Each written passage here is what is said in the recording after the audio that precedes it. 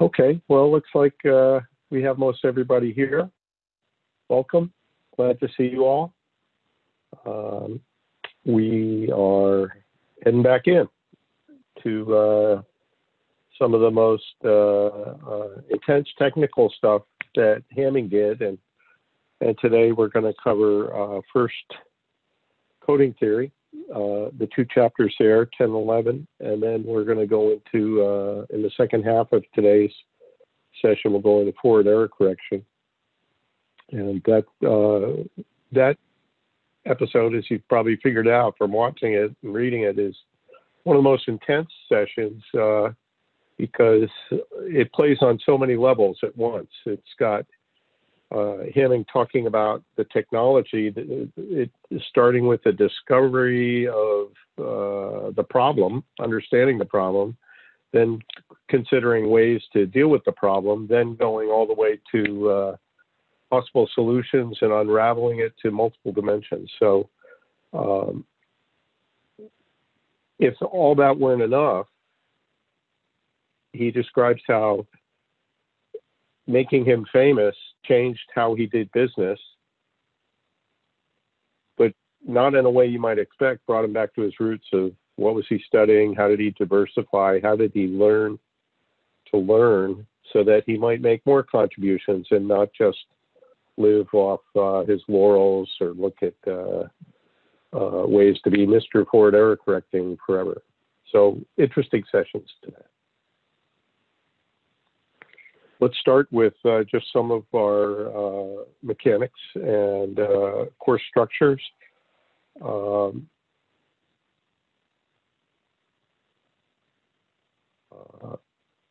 Welcome, Sinker. Glad you made it.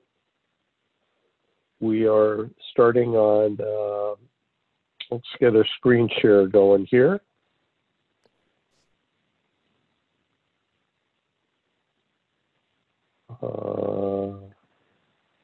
Let's try again.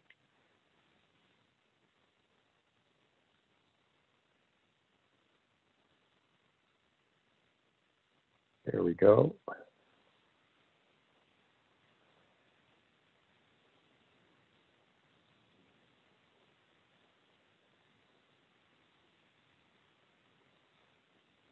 Okay, you should be seeing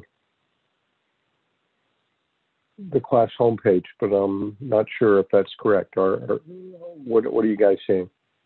Yep, class homepage. Okay, very good. Thank you. Zoom saves all of its surprises for me right during the class session, of course. It behaves most of the other times. All right, so here was the email you got. So it should be nothing new here, but it'd be a good setup. We do have some progress on the website. I've made some progress on YouTube with our prior settings of lectures together, basically course discussions, not lectures. And so see, you've got headers and footers, and it just goes right into it. So if you missed class or you want to just look at what somebody said again, that's cool. Hey, that's me. All right, we had another person join. Welcome, Lauren. Okay, oop, look at that. There's Toby right up there. Okay, et cetera, et cetera. And for good measure, even have a footer on the end of it.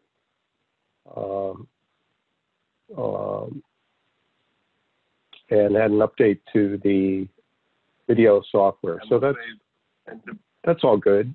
That means our sessions are achieving one of our goals for this quarter, where we could leave behind the dialogue so that others can maybe take the course on their own and still have some of that give and take that occurs.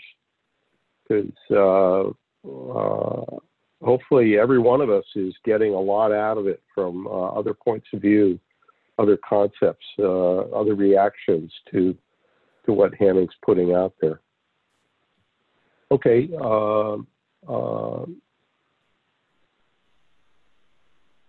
next up is Project Plants, hoping to discuss what you all want to do. And Bert, thanks for your mail. Would you care to lead us off on what you think you would like to do this quarter and what you hope to get out of the course?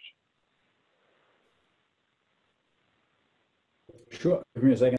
And everybody else stand by, because as pointed out in the message, your turn is coming real soon now. Let's share our ideas together. Please go ahead, Bert.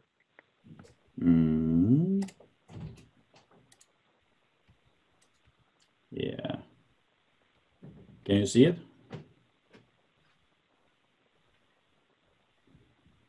Yeah, we can see it. Perfect.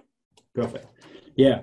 This is the email I wrote and I sent to Don for the question what I expect from the course and why did I choose this course and what chapter I'd like to moderate. So at first, I have never, totally never heard about Mr. Hemming before.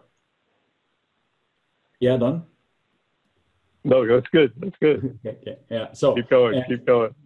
So I did a short research in the internet. I googled Mr. Hemingway and I found some YouTube videos, especially Hemming 5 was it, where he said something like, "Yeah, be patient with the old guys, and nobody can say, hey, they did everything wrong. This is the reason why they are there, where they are. They did it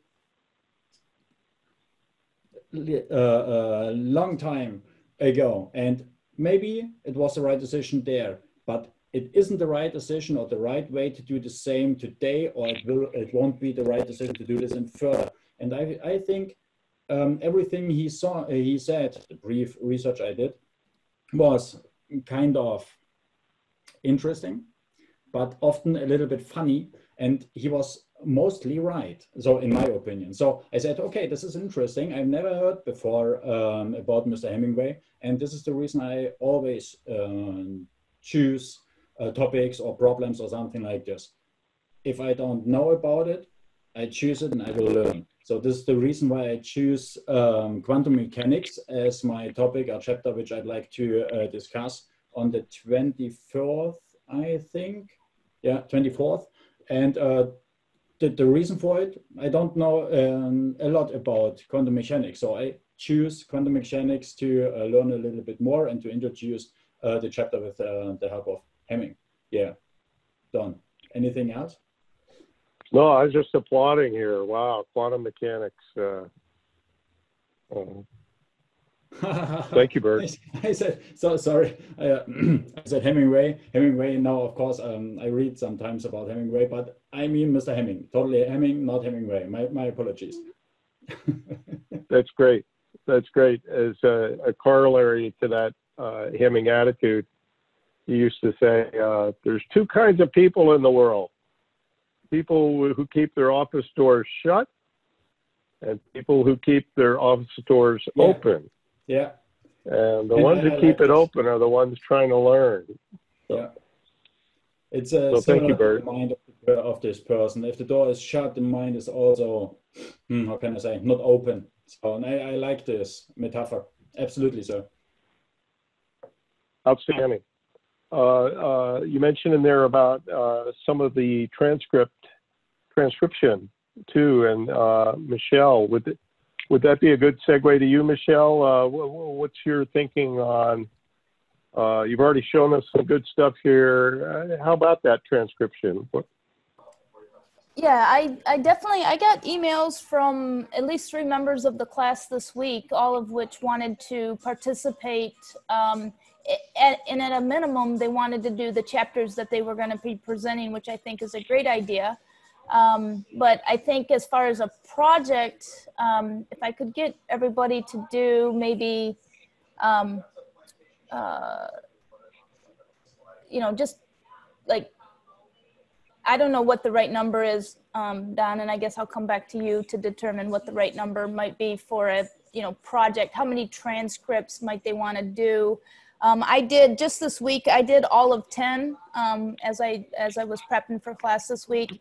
I already did 10, and I did half of 11. So just in, you know, and now I've got it down to where it's like a 4-hour project to do one transcript rather than the 8 hours, which was, it took me a long time the first time through. So that's really up to you as far as kind of what you would consider a project to be, I think. But I will take, I mean, this could be a class project and we could just try to knock out as many of them as we could. I mean, that would be fine by me, but it's up to you.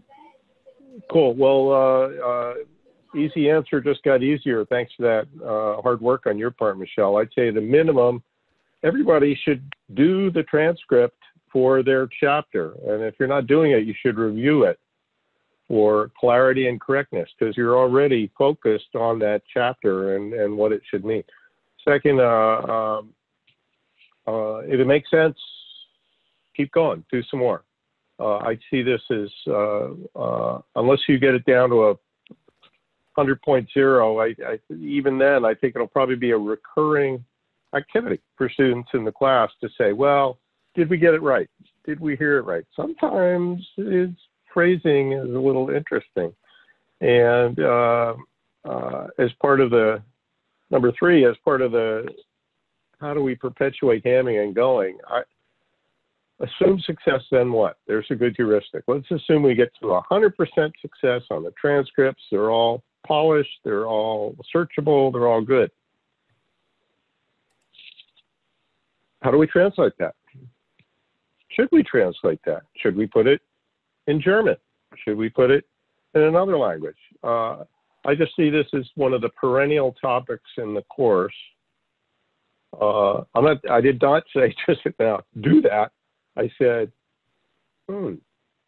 interesting. What if we did have subtitles in other languages for his course, if that aided clarity? I don't know the answers to that, but I suspect it's a pretty good question. So Michelle, thank you. And you could also either put the students to work or as either writers or editors on what's the write-up on how to do the transcription process. I know you already have some serious ideas already about how to describe that. So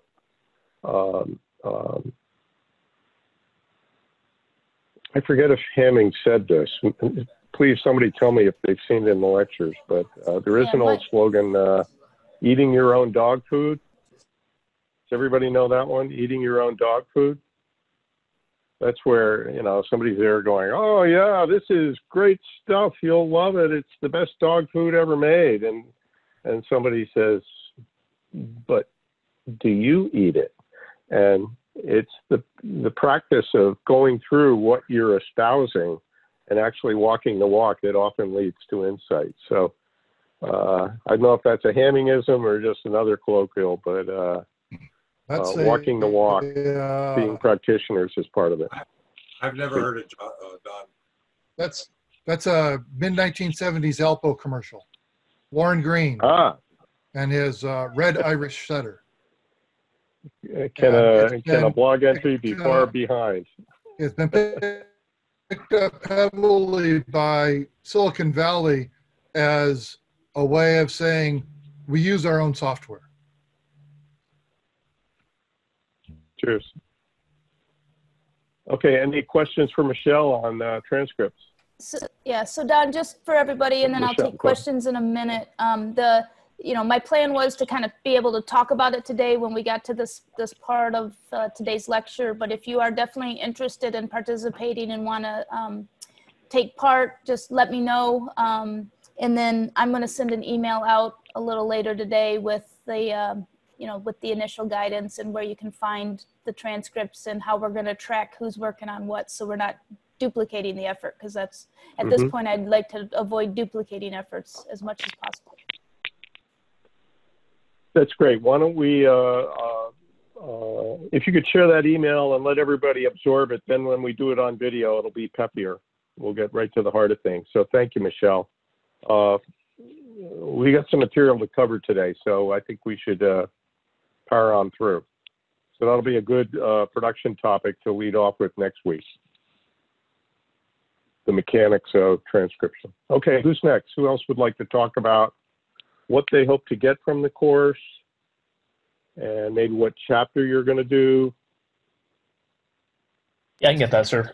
So I know we talked briefly at the very beginning of this course, but as we've dove into this a little bit deeper, kind of what's motivated me on this was understanding how to manage research and address problems. Because as Hamming continues to talk about looking at the problems, are we looking at the right types of problems? That's kind of been a lot of the big takeaway that I've been getting. And then for me personally, learning from just the great minds of science and industry has always been something that's pretty interesting. So being able to listen to and watch and read the different lectures and write-ups from Hamming, you know, someone that helped create the atomic bomb in the 1940s with 1940s technology, and countries these days are still struggling with that technology, is just super fascinating to me. In terms of looking at projects, I know we emailed back and forth a little bit. Chapter 18 needs to get kind of digested down to the slides and coursework. So I've been going through the videos and the write-ups on that one. And Professor Eisenhower, since I'm going through all that as well, I'm more than willing to start working that transcription for chapter 18 as well. So I can double tag that, get both the slides and some transcriptions done. Great. Now, what's that topic, John? Chapter 18? Simulation. It's simulations 1. And that's a Very topic that I've just scratched the surface on here at school. So it's Cool. it's a good one to dive into. Outstanding. And production note on that, or for maybe the next person, chapter 20, simulation 3. Thank you, Michelle, for detecting we had a problem with the video. I've been pulling the string on that. The source that we uploaded to YouTube was somehow duplicated wrong. And so I don't have that in high res. I think I have simulation 3 in lower res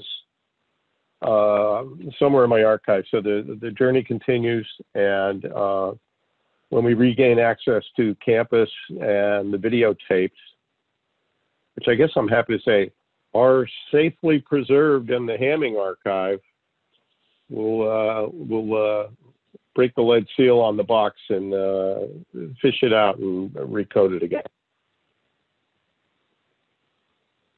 Also noticed that you guys probably noticed too, chapters 10 and 11, coding theory 1 and 2, the audio is out of sync.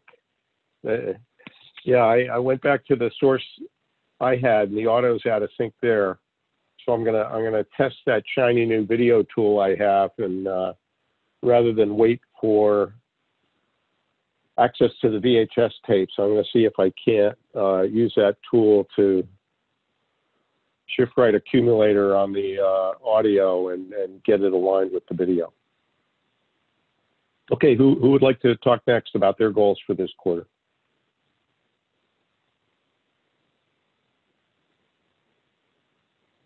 Did my talk from last week count, or do you want me to talk about it again? Well, since they're all in a row, why don't you go ahead, Toby, just the short form, because this will be a nice block on the video. Okay, I'm gonna do a deep dive into You Got What You Measure, because you talked me into this topic by saying how great this would be to put it in my master thesis. So I read this chapter and say, okay, that's a good topic. And after reading it, I think it's a pretty good topic for all NPS professors to get a bell-shaped curve as class grades for their classes. So every professor before teaching should read it. I will also do the transcript for it. And yeah, what will I get out of this class? Hopefully a little less work than we would have to do with system engineering, because this is our supplement class for a class we dropped. And we thought this is a very good, how do you say it? A very good exit to get rid of a class you don't like and enter into a class you actually could take anything out of it. Thank you for favoring a prepared mind. Who's next? Hey, sir. Please, Marty. I'm sorry, I saw the hand raised. Marty, go ahead. Thanks, real quick. My purpose is a little selfish, having just about completed 3 years of work on Hamming. I'm very much interested in other people's reactions 40 years or 20 years after I saw him do things and saw him write things, how other people perceive him and what attributes of Hamming are not clear in the literature that maybe I'll pick up in some of my lectures. Very good. Thank you, Marty. And on that note, let me share a screen here. And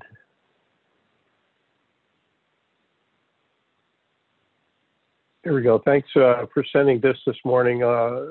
These are excerpts from your biography, Dr. Mandler, biography of Dr. Hamming.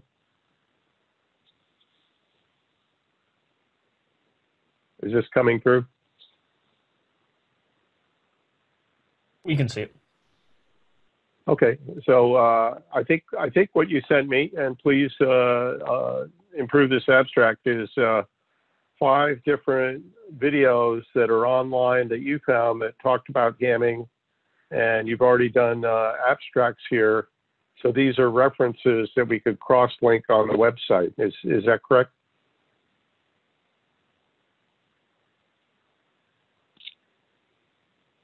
Sorry, I'm not hearing you.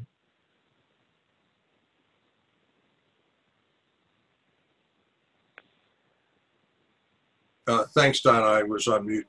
What I've sent through are links to 6 videos that Hamming appeared in, most of them. IBM and AT&T in the 60s decided that the common person needed to understand or start to not fear and understand what this thing called a computer was.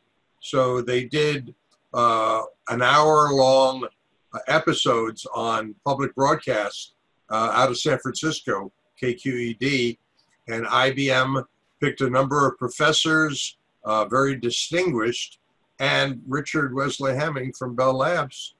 And over the couple of months, he started to improve his style in front of the camera, but he was describing in a very clear way that most people weren't used to what it was to have a computer, what it could do, what's the future. It wasn't a sales pitch for IBM. It was to tell people there's now something new, and you might be interested to see. They're dated because it's in 60s version of computers. You're going to see tape drives and really, really old IBM stuff. But the words I thought were useful. Thank you very much, Marty. Seems like a real find. Okay, so you guys will see that online, and you'll also see, hopefully real soon now, we'll have abstracts briefings to accompany Dr. Mandelberg's 2 talks already. So we've discussed dates for when we could hand the podium to Marty here to go through his things. So I'm wondering if we should go for the 8th or the 15th. Of this month, in 1 week or in 2 weeks. And that's maybe a student question more than anybody. Marty, I know you're ready, but for everybody else, he has 2 videos online. He has some work on the biography. Is next week enough time for you to prepare to be ready for his talk, or would you rather wait 2 weeks?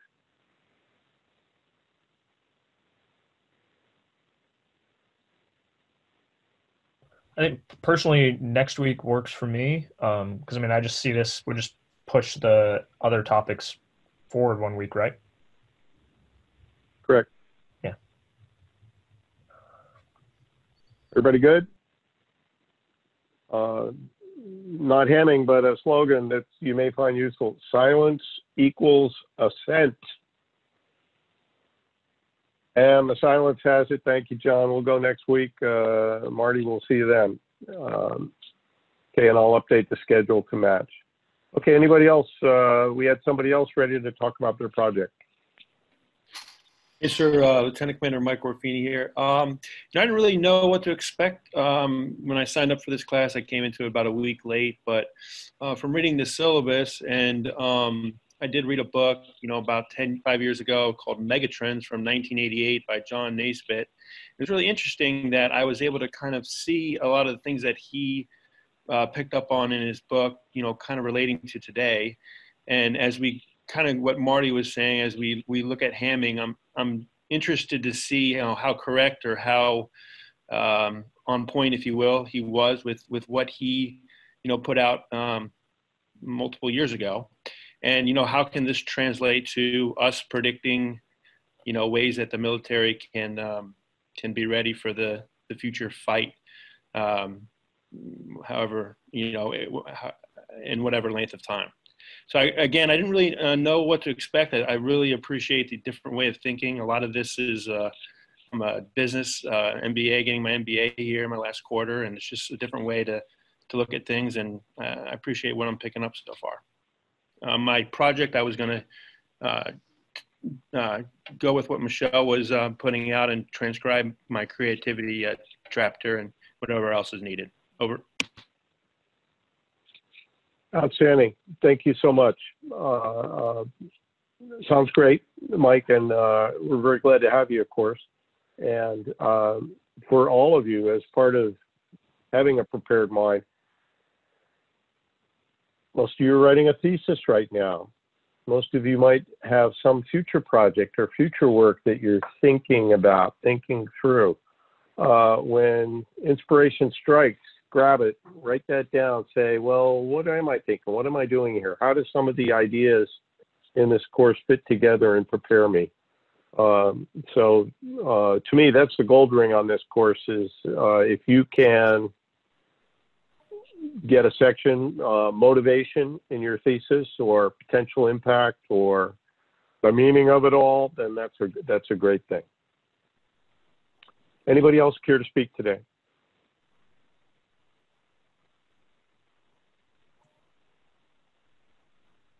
Okay, then let's get into the chapter. Let's see if we took care of all the business.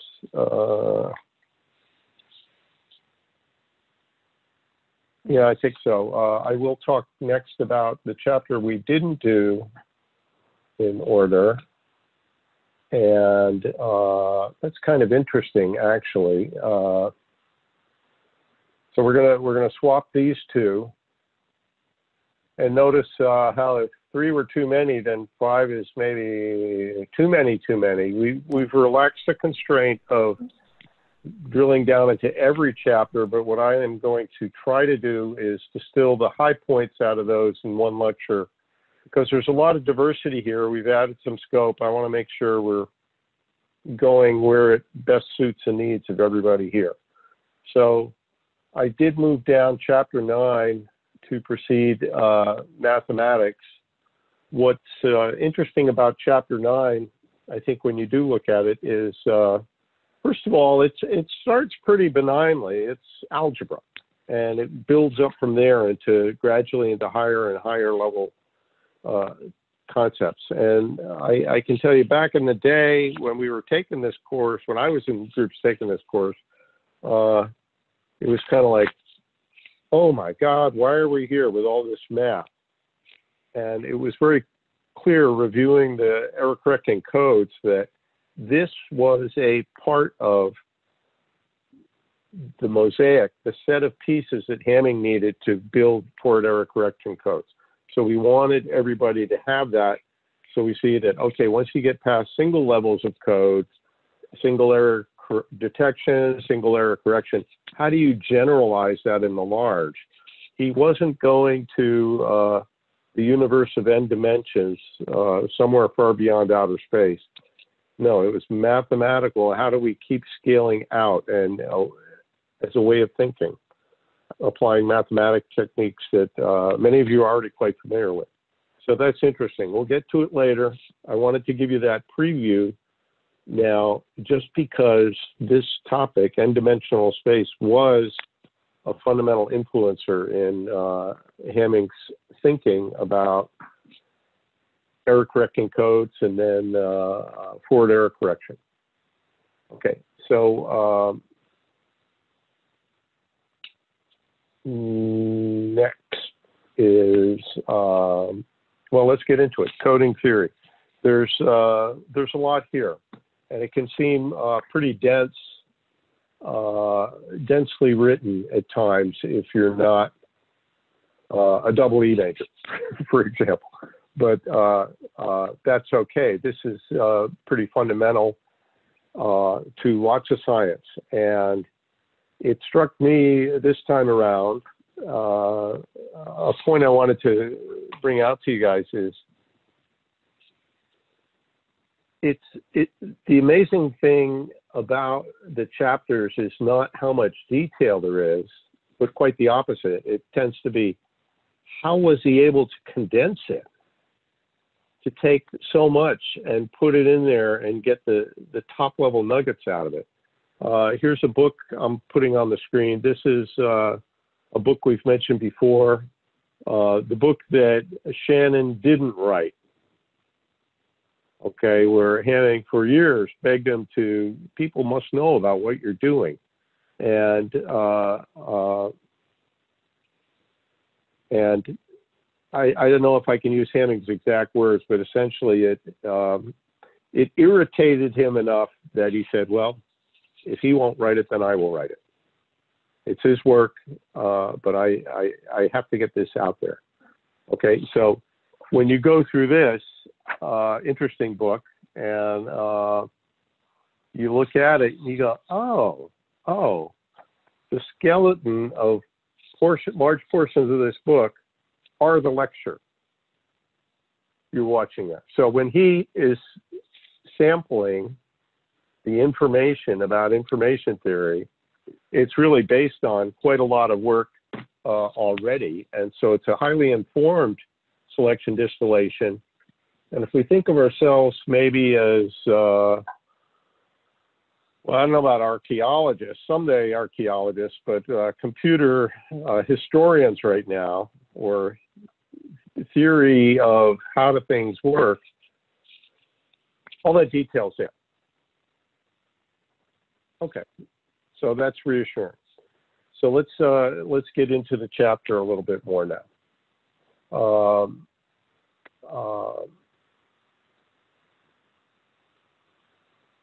Here's the same problem in the small every time we do an abstract. How do you take a giant big thing and squeeze it down more and more and more and more to each level so that you have the condensation of it?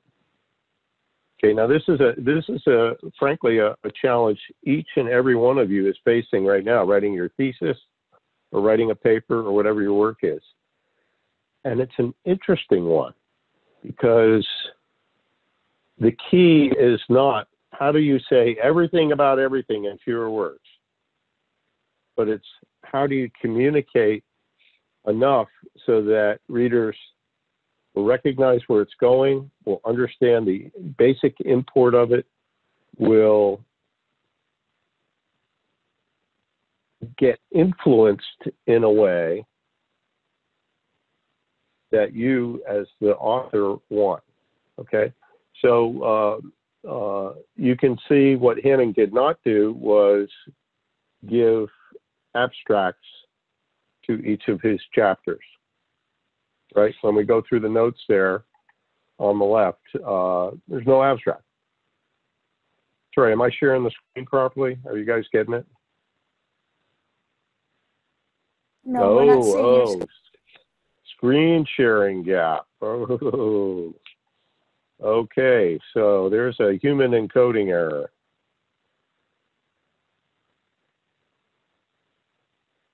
How about now? Yes, we can see it now. Mm-hmm. Okay, seeing the lectures. All right, so let me recap that briefly. Here's his lecture. Here it is written. Here's the link to the video. Here's the abstract. how do you distill an abstract to say everything that's there? How do you distill a chapter to tell everything that's there? There's a whole book there.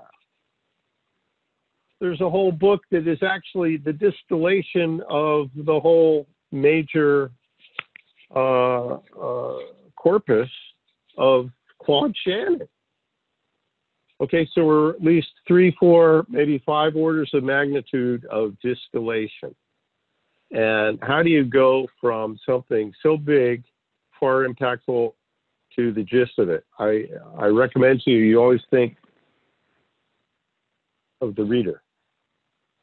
Use the reader point of view as your focus for what needs to be said.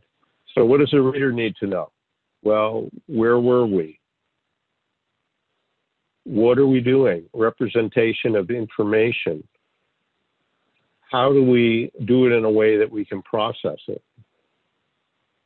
And then a few more things. And oh, by the way, if we're done, we end up with meaning, not just data. The purpose of computing is insight. So you can see this abstract was not written by Hamming. He did not give us abstracts in his chapters, but it is our best attempt to say, what do we got here? And why should you read it? And why should you be interested? Okay. Interesting challenge. How are we doing? Making sense out there?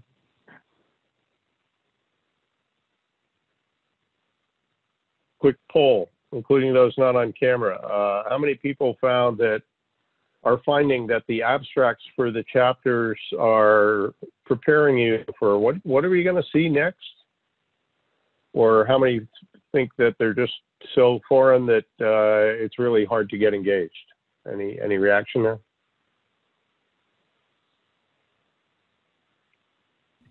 This is Zinker, calling from Tucson, Raytheon Missiles and Defense. I appreciate the abstracts because they help me save my time and prepare me to think ahead and have the right mind frame as I work. Over. Thank you. Anybody else? I don't Go really ahead, Marty. Yeah. Oh, I'm sorry, Toby. I'll Yeah, be quick. go ahead. Being older by a factor of 2 than almost everyone in this room except Don, and have written probably 200 reports, articles, publications. An abstract is the first thing you write and the last thing you write when you write an article. It's your vision of how you're going to tell people the points you're trying to make. And then when you read it, you go back and you change it. It's an art form to learn how to do, but it's extremely valuable. Cheers. Toby, please. I never noticed that they are abstracts because I go into the chapter and then just jump into the PDF and read the whole PDF. Until now, as you told us, there is an abstract. I never read them. Very good. Thank you. Anyone else? All good. So two more bonus takeaways on this topic. If you walk by a problem, you own it. At least own part of it. So if you go in here and you see some, and you go, okay, this will be interesting, and then the chapter turned out to be quite different than one of the expectations you had. Good. We want to know that. There's only one chance to make a first impression. So while it's fresh in your mind, if you see something that, what didn't you mention that you saw world hunger in there? Oh, okay, yeah, maybe we should. Please help us improve it. Those abstracts are not locked in stone. And then here's one more thing. We used to have a metric. We used to have no metrics for this. Okay, now there are some secondary metrics. You could say, what is attracting interest? But you don't know that till long after the fact, what things are getting hits and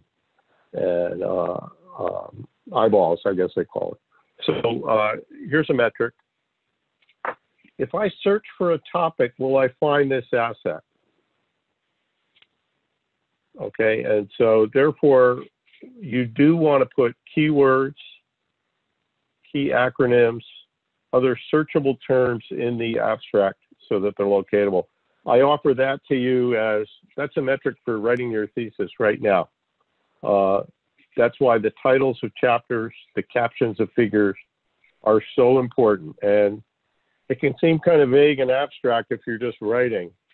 But then if you say, oh, okay, my fellow student who shows up the day after I leave and wants to know about such and such a topic, will they find all the work I put in here?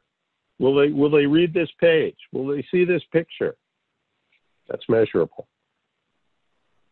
That's measurable. And it's not just measurable by you sitting at your desk.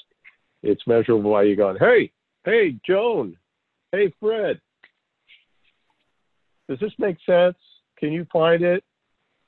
Or how would you express this question and hear what words they say and do the search? See what you get. Looking good? Okay, so pressing on. John? Go ahead, Marty. Yeah, people, if you bring up your group chat, I gave a link to a very good article on how to write an abstract. And in brief form, a good abstract lets the reader know that your paper is worth reading. It's like a cover letter to your resume or an opening of a good report. A good abstract should be brief, but packed with information. What is it? When I read a lot, what I often do is capture the abstract, put it in a book. Because if I've read 50 books or 100 books, and I said, where did I find that? Or what was the important point? I usually shrink it down to a single page, keep a Word file of the abstract. When you're doing your research, when I did my doctoral research at Monterey in my research phase was the end of 1978. We didn't have personal computers. I went to the Dudley Knox Library and Xerox copied over 1,000 articles and then reduced them to 3x5 cards. If the article didn't have a good abstract, I had to bring it down to a point before I could write the chapter in my thesis of what's the state of the knowledge, because your thesis is advancing knowledge. And there's no way you can keep 1,000 clear in your head, but putting them on a 3x5 card. If you can't summarize an article in 5 sentences, it's not a good article or you don't understand. All right. Thank you. Thank you, Marty. And for all you young people, the bonus takeaway there is not just, thank God I don't have to do that anymore, but it's, oh, I could do that if I had to. I could do it. So you've been warned, you are armed. You're going to get some more of that. Okay, question. Are you seeing the full screen slide? Okay, thumbs up. On we go. We're going to cherry pick. We're going to sample some of these things. Too much to cover. Listen to Hamming. Go through it yourself. Read it yourself. But I'll pop out on some things that are cool. And maybe pose it for you in case it didn't quite gel. The representation of information sounds so innocent, but is so powerful. And even today, people have trouble with this thing, even experts. And here we're saying, what are the codes that matter? No, what are the messages that matter? I'm sorry, go ahead. We're saying, if we pick a vocabulary of messages that matter, how do we communicate them? How do we pass them back and forth? And the primary motivator at least for Shannon and all this work, was how to do it in a theoretical way so that electrical signals or data bits could capture, represent, transfer them. Okay, but Hamming takes it to another level that's pretty interesting. And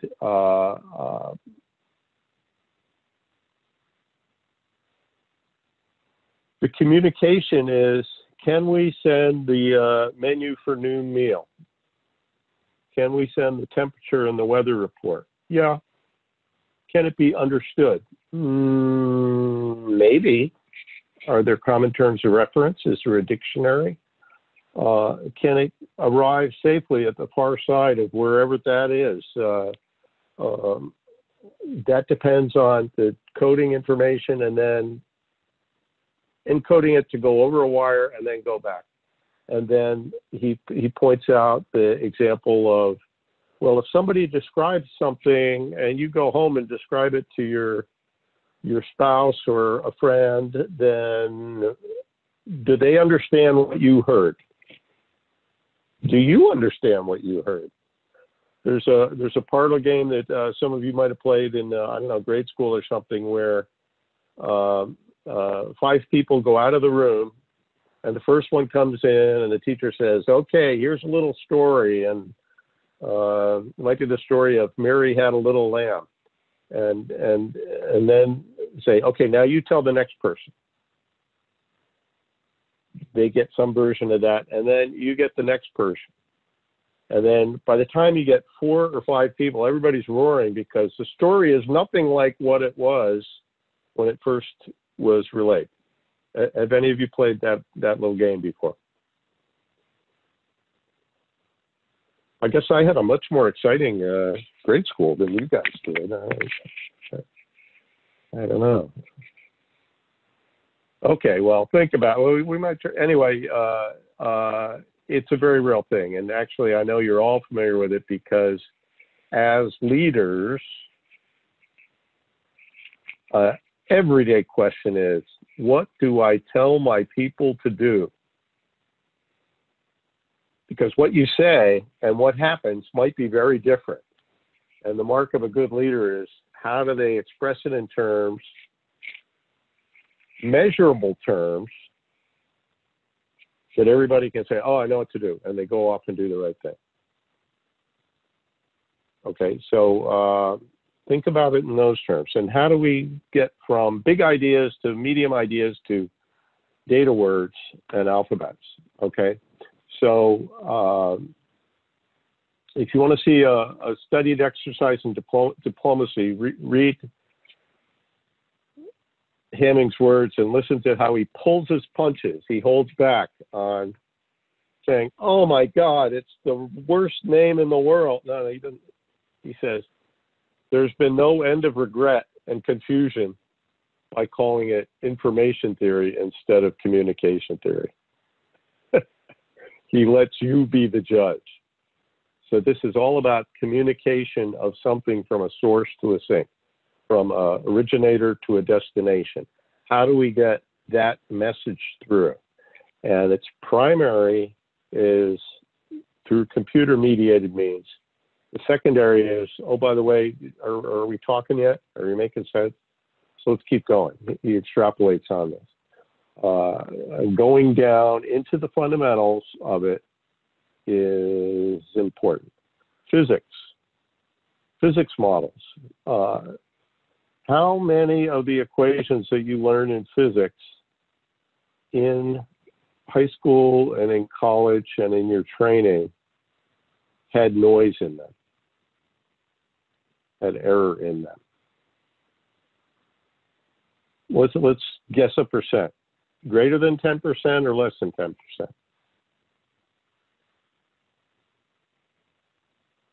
You think higher, Marty?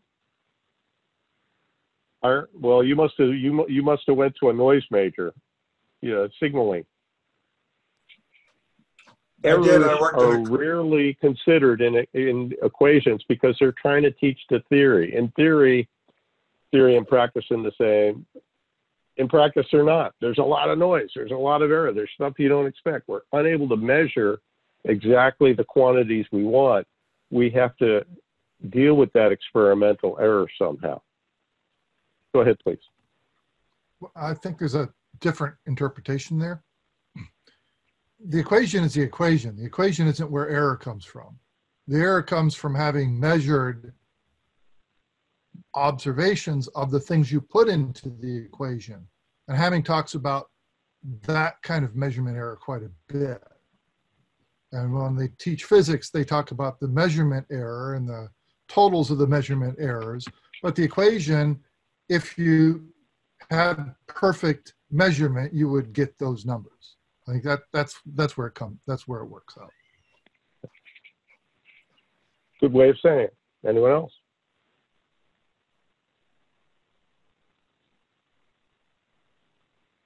Don? Please grab the mic if nobody's talking. Thanks. I understand about measurement error, but Hamming would admit there's another type of error.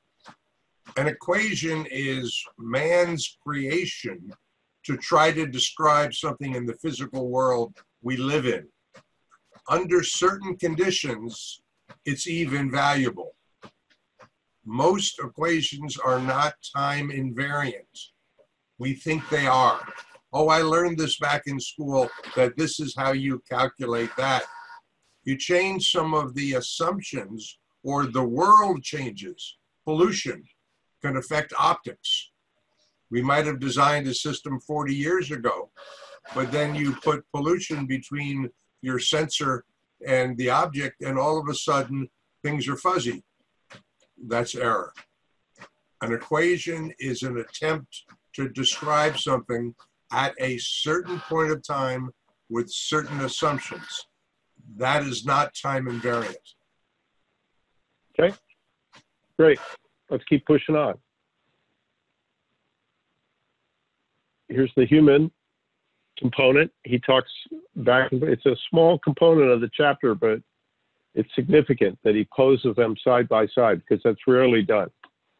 And then say, well, let's keep focused on the bits. We know how to go bits, and hardware costs money. Gee, maybe we can get smarter, and maybe our coding theory can help us when the hardware is insufficient, when the measurement is difficult, when the medium is not cooperating.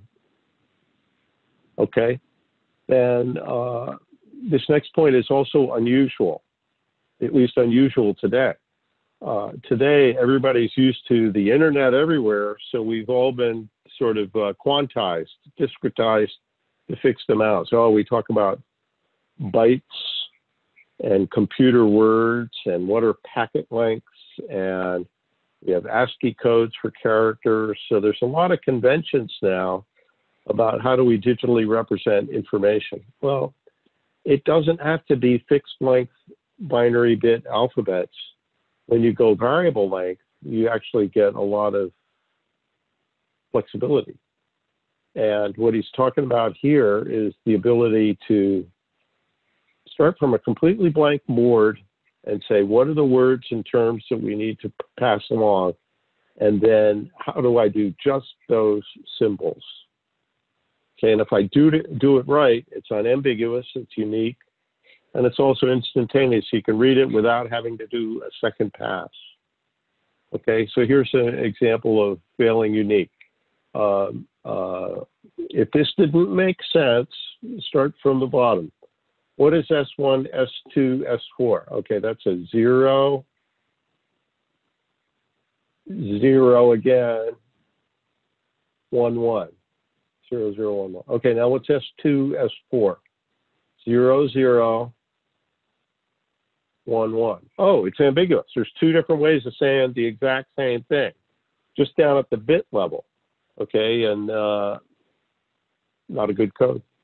Not a good code. Not if you want to have any kind of clarity or repeatability.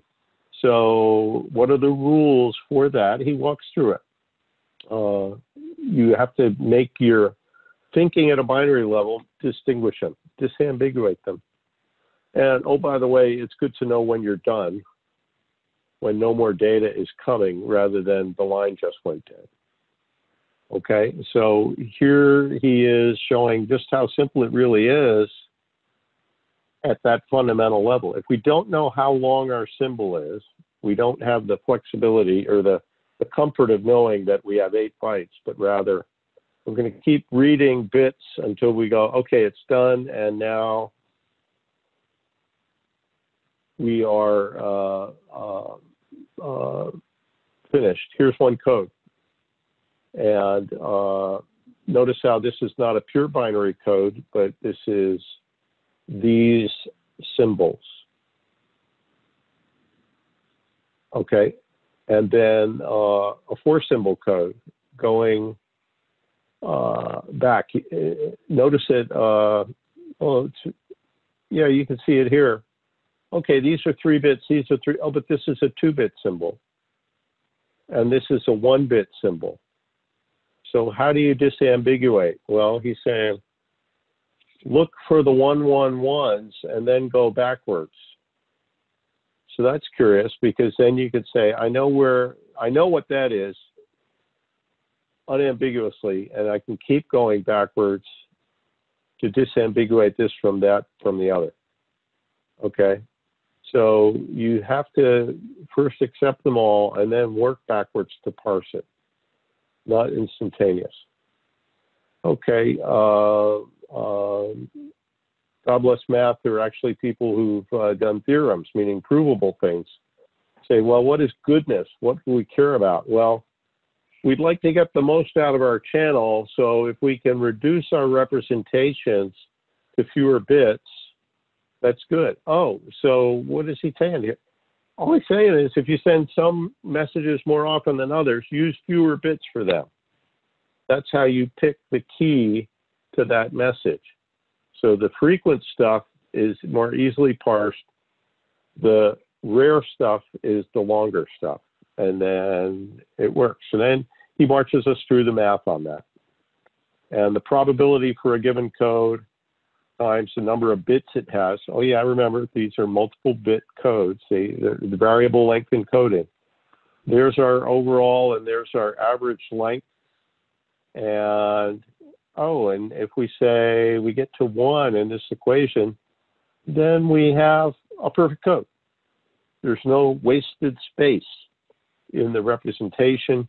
You can keep pushing on the math and even on the theories, and I recommend that. Hamming didn't force everybody, but do the best you can. It's always, unlike some of you mathematician folks, it's a challenge for me. I always have to take a deep breath, but it's worth trying to track these equations, because it's not so much, what exactly was that subscript there? It's more, what are the relationships we're talking about here? How do they proceed? And then Hamming's next step is, this is what it means. Oh, if it's less than 1, you may be able to do something shorter. If it's exactly 1, you're done. You won't squeeze any more information in there. There's no space left to take advantage of. Oh, so that's a measure, whether your code is useful or not. It's also a comparison metric for different codes of similar things and whether or not they're good. Okay, let's pop up beyond the variable length encoding of bits to, what are we talking about? And already gave these examples. Oh, but it gets worse. The words don't always mean the same thing. You're saying something very clear. Will your people hear what you're saying? Are the words you're saying matching what you're thinking?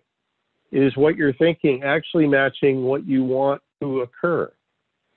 This is why, for example, in many military communities that you folks are part of, there are standard order vocabularies.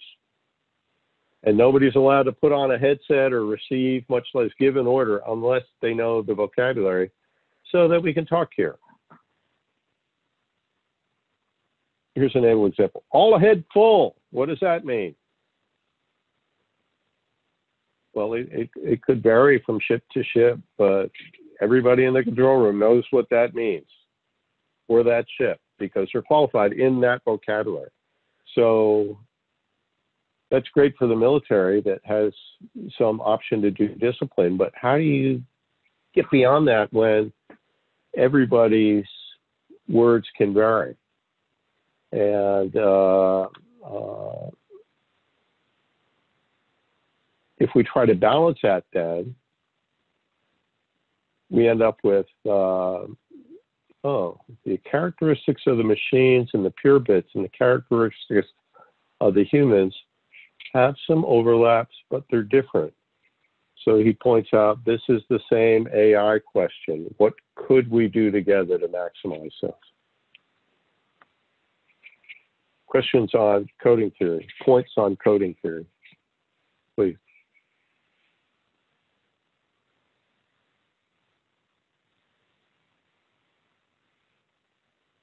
Are we seeing the screen?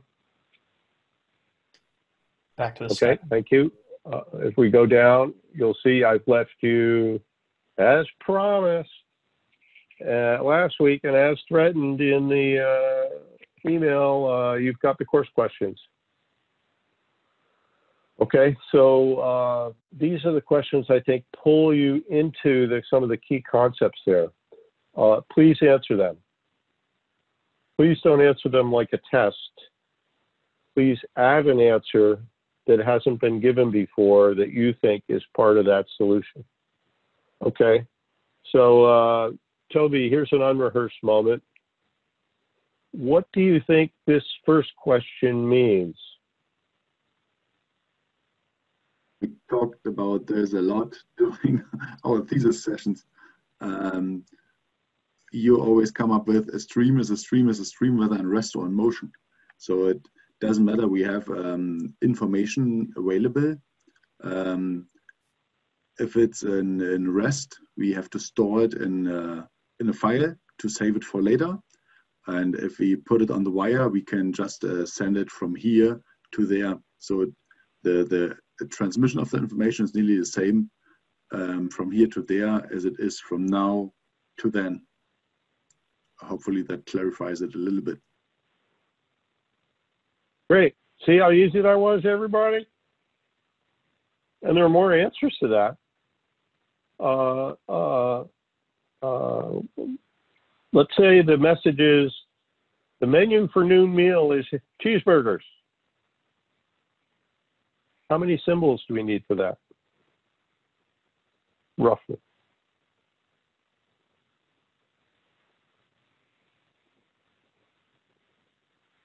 The menu for noon meal is cheeseburgers.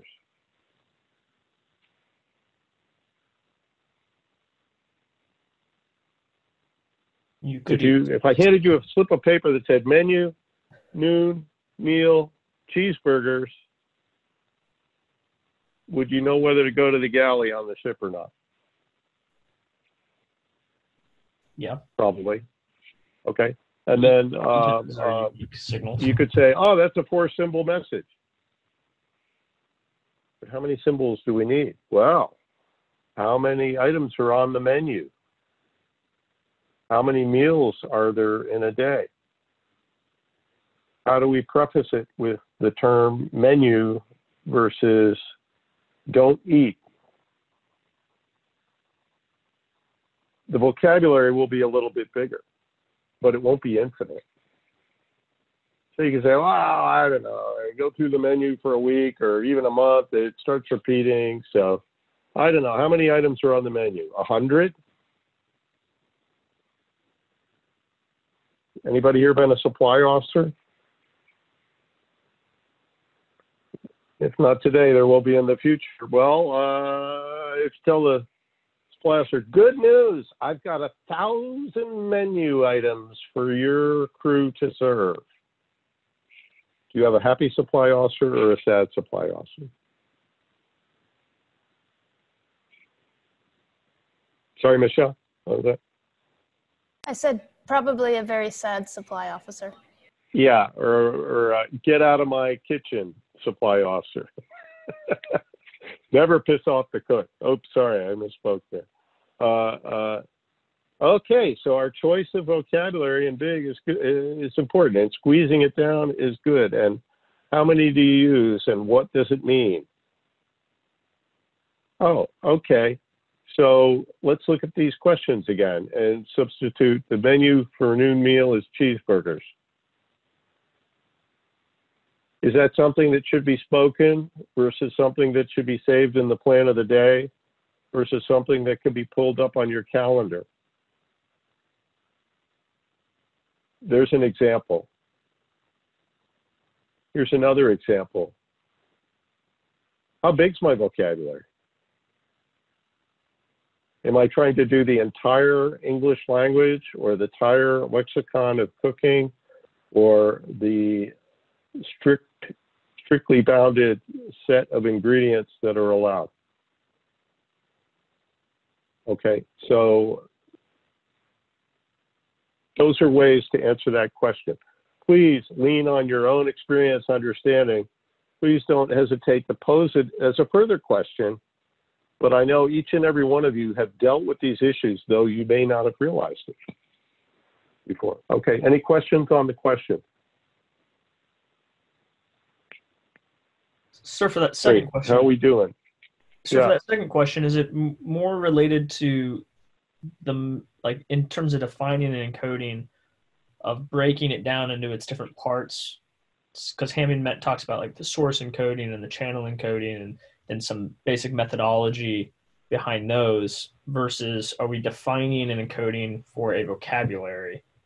Because if the process is defined, then it doesn't really matter what the vocabulary that's coming in. You use your determined process, whether it's alphabetic symbols or numbers or formulas, and you process that. I guess that's kind of more of a question. Yes, yes. Welcome to the problem space. Yes. And it plays on both ways. It plays on what is the set of messages we want to represent and send over the wire.